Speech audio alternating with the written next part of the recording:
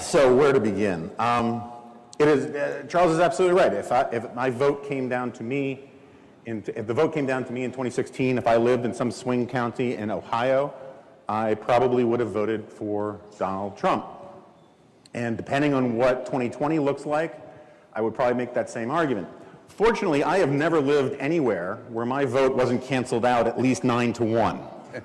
So I've never much cared about my vote, and I feel perfectly liberated to vote symbolically on my preferences.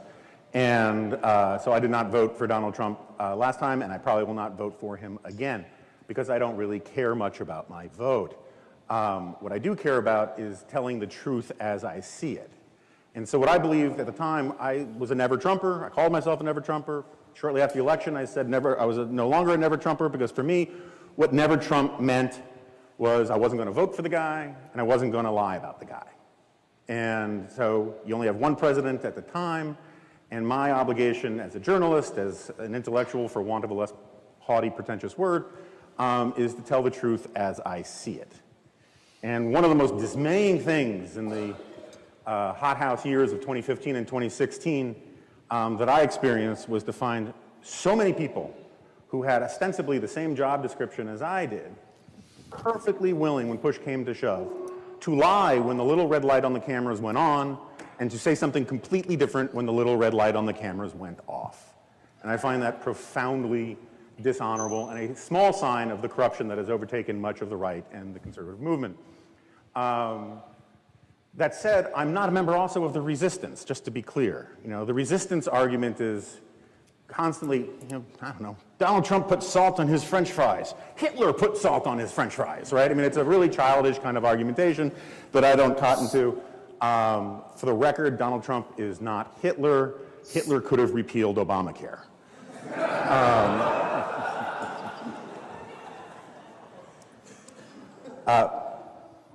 Part of my fundamental disagreement with Charles is that Charles takes the position that there is a coherent, historically grounded, reasonable ideological explanation to Trumpism.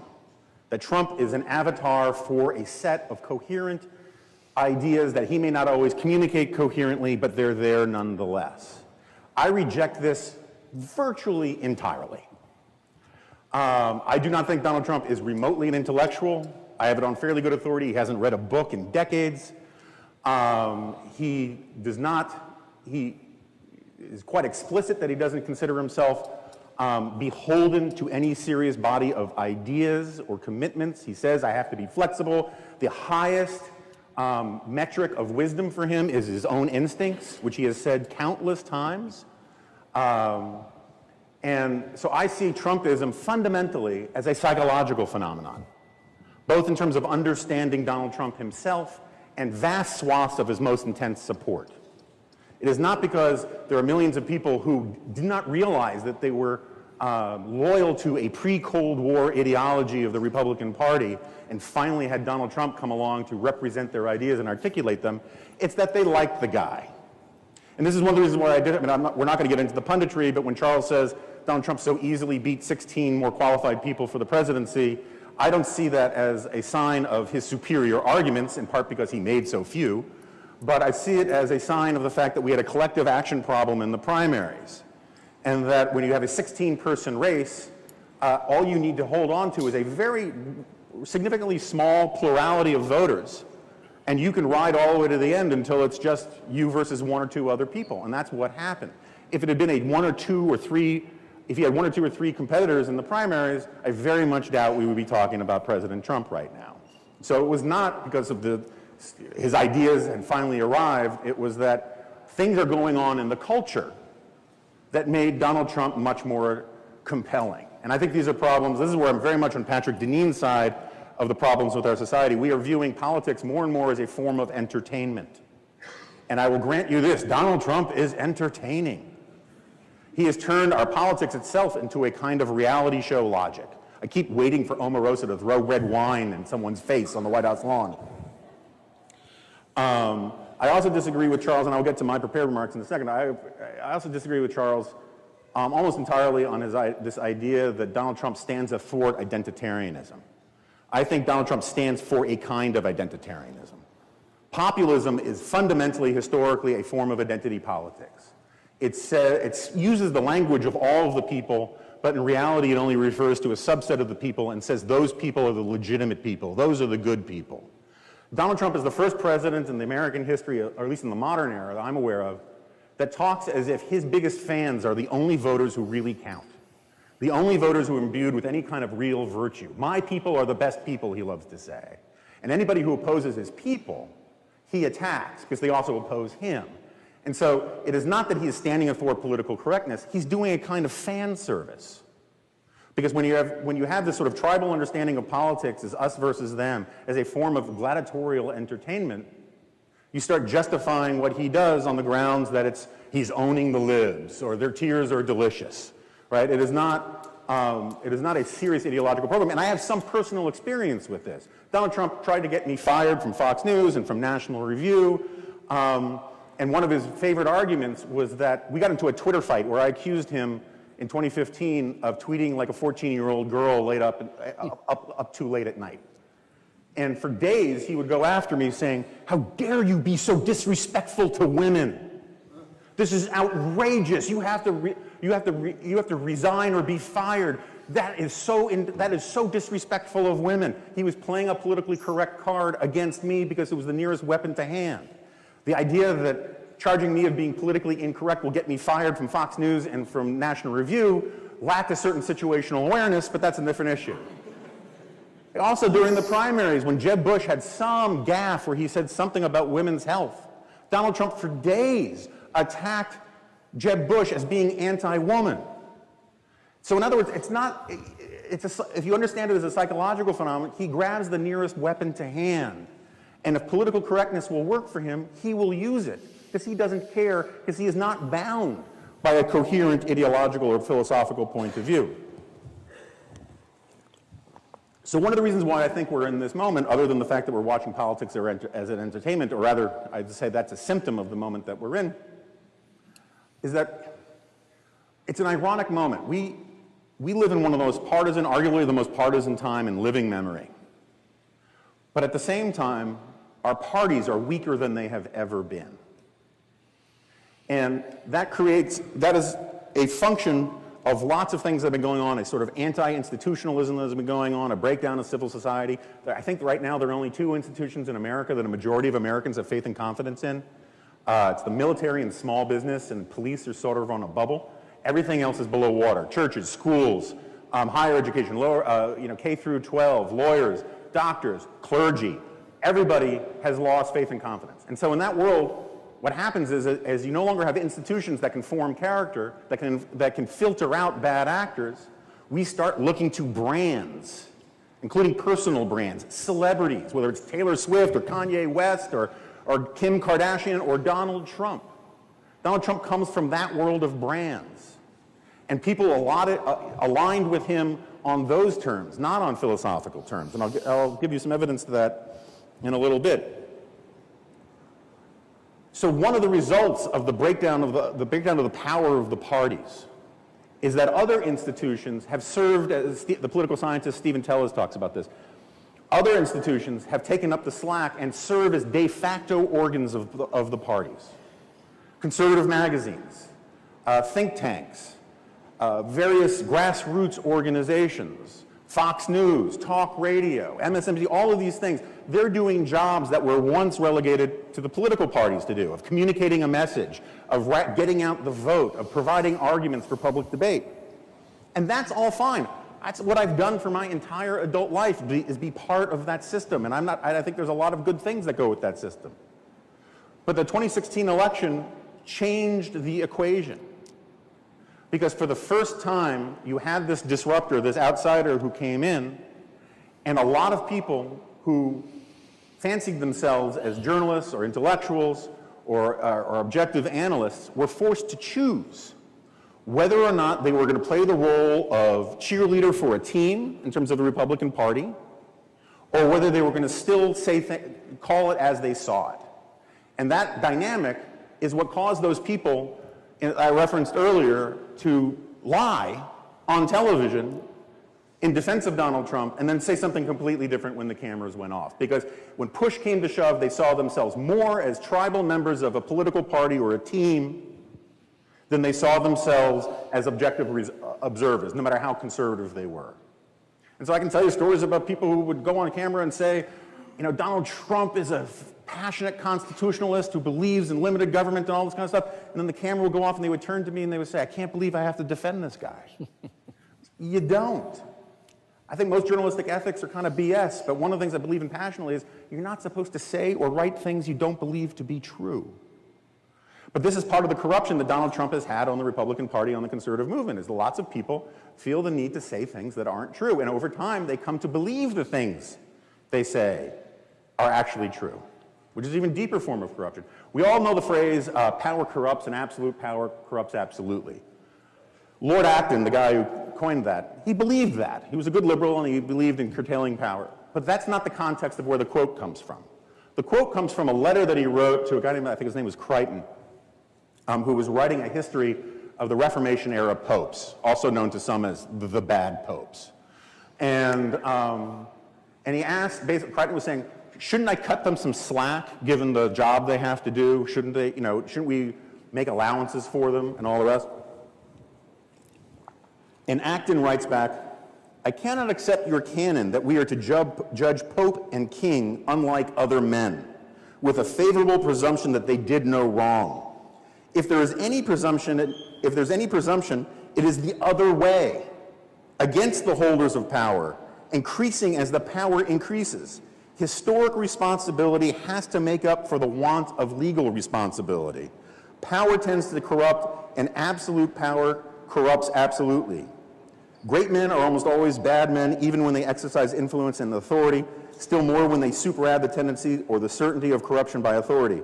There is no worse heresy than that the office sanctifies the holder. In other words, Donald Trump does things today that if he were your neighbor or your coworker or your boss, most of you would condemn. But because he's the leader of the free world, we are supposed to judge him by a different standard. I don't agree with that either. In Charles's essay, Thinking About Trump, which is a great essay, he makes the perfectly valid point that America has seen immoral leaders before, and certainly that we've had leaders who've done immoral things. Can't argue with any of that. Two things need to be said about this, though.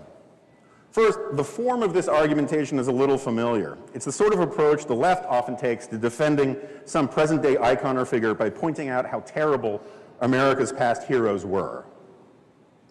Charles is nowhere near as crass or as hostile to America's historic heroes. He just seeks to defend Donald Trump by pulling some of the founding fathers and Martin Luther King down to Donald Trump's level. Second, Charles has written more on the subject of statesmanship than I have. Charles has written more on the subject of statesmanship than I have read. But it seems to me that this is a good place to point out that hypocrisy is the vice, that the hypocrisy is the tribute that vice pays to virtue. Gouverneur Morris may have been a cad. Martin Luther King may have had affairs. None of them went around bragging about it. There's a certain responsibility that comes from men in power to at least rhetorically uphold certain notions of virtue. Donald Trump does not agree with this because it is a psychological phenomenon, not a political phenomenon. Donald Trump in his books brags about bedding married women. He brags about betraying business partners. We talk about how he didn't serve in the military, that's true, but he did say avoiding venereal disease in the 1970s was his personal Vietnam. He brags about his wealth as if it's the greatest single measure of a man. In his essay, Charles ignores these and countless other aspects of Trump's character, and wisely so, to instead defend Trump as a maker and a builder of things, and to celebrate his courage. I agree there is a kind of courage to Donald Trump because, in a way, shamelessness is a superpower. If you truly have no sense of personal shame and you think negative attention is more... Donald Trump prefers positive attention. He clearly likes praise. But he'll take negative attention over no attention at all any day of the week. He has to be the center of the limelight, which is one of the reasons why he is constantly tweeting like an escaped monkey from a cocaine study.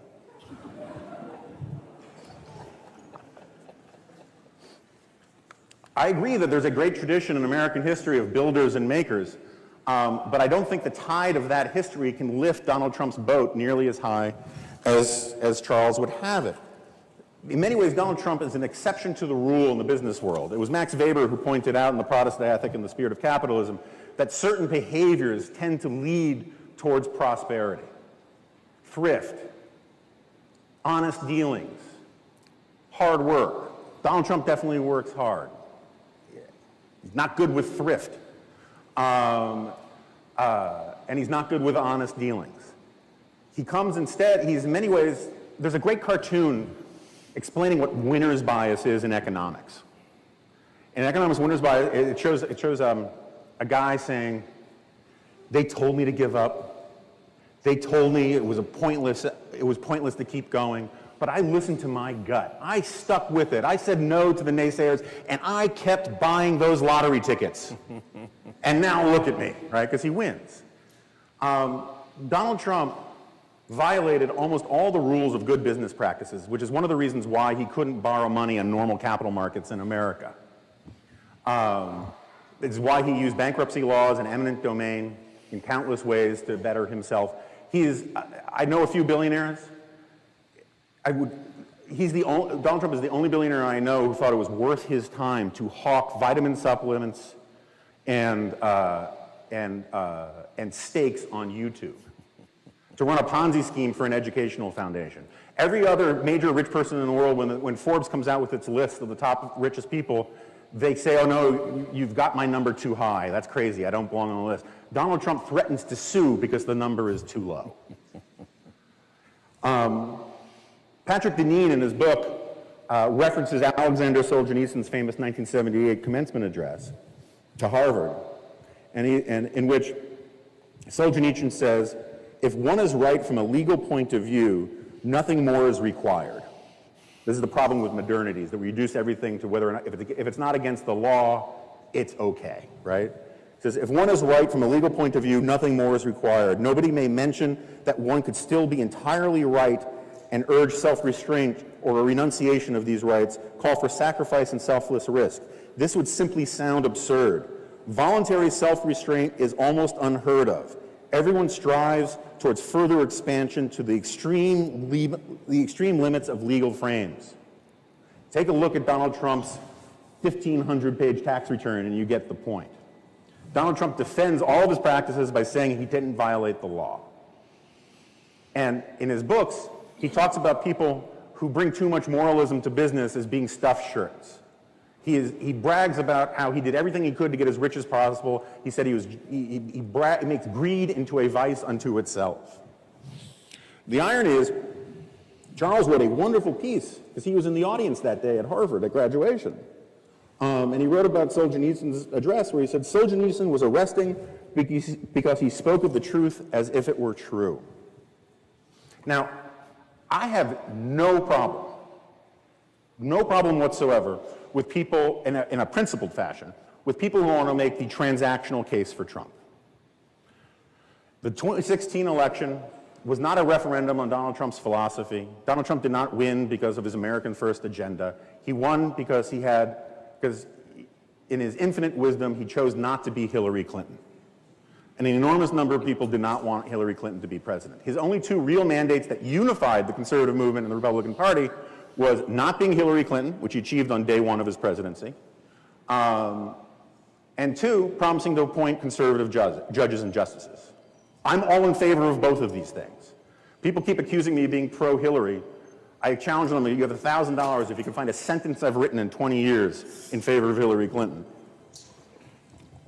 So I have no problem with that. Donald Trump, lots of good things have happened on his watch. There's a really interesting debate about how much of what's happened on Donald Trump's watch is because of him or in spite of him, and maybe we can get to that during the Q&A.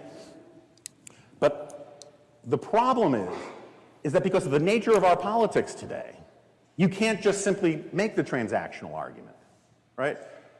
The nature of our political marketplace is such that you have to celebrate the man. You have to declare the man himself is the world's greatest negotiator and playing 4D chess and create a boulder so heavy even he can't lift it. We have to treat him as if he is this heroic figure. In other words, people have to lie.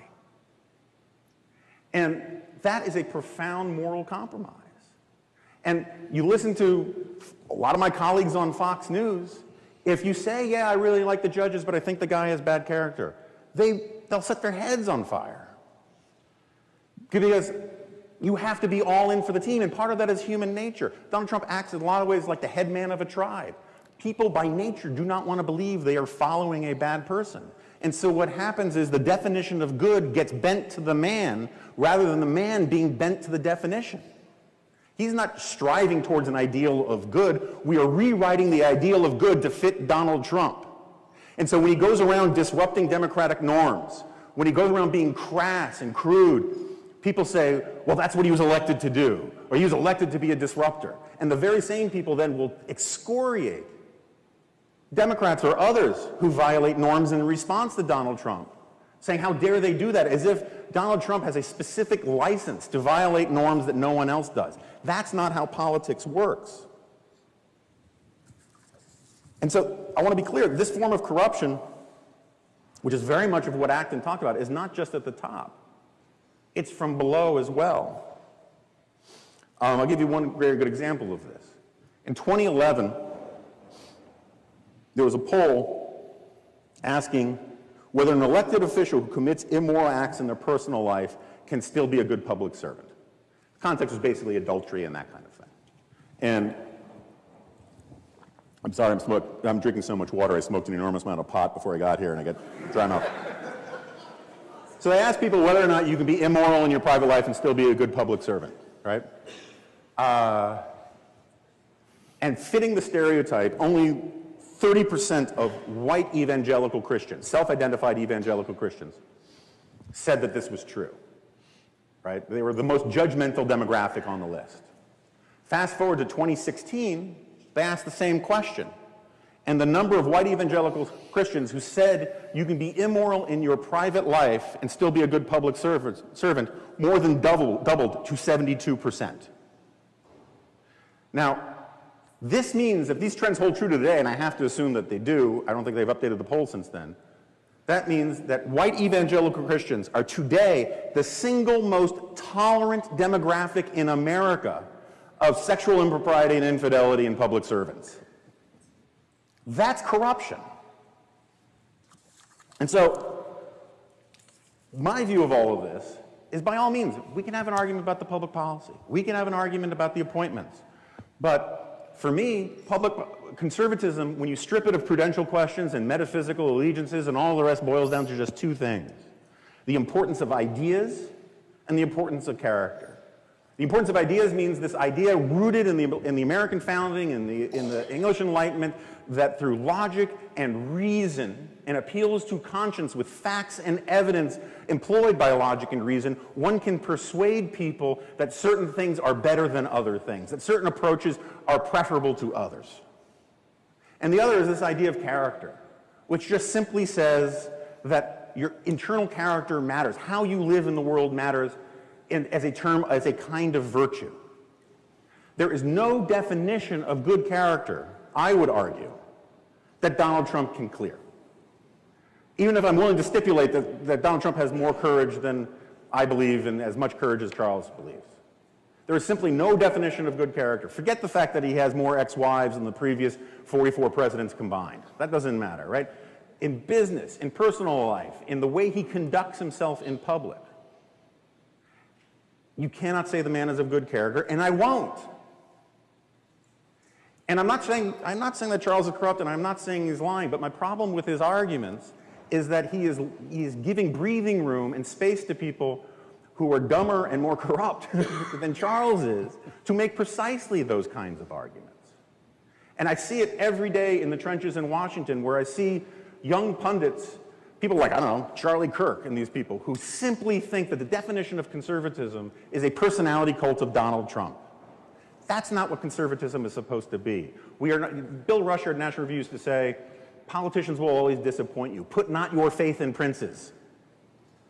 And that spirit has overtaken so much of the right, and it breaks my heart. And so, as Alexander Solzhenitsyn said, you can resolve to live your life with integrity, but let your credo be this: Let the lie come into the world, let it even triumph, but not through me. And that is my approach to all this. It's cost me friends, it's cost me money, it's cost me a good night's sleep. But for me, I'm perfectly happy to celebrate the good things that come as a result of Donald Trump being president or Hillary Clinton not being president. But I'm not going to say the guy is something that he is not. And what he is not is a good man. Thank you very much.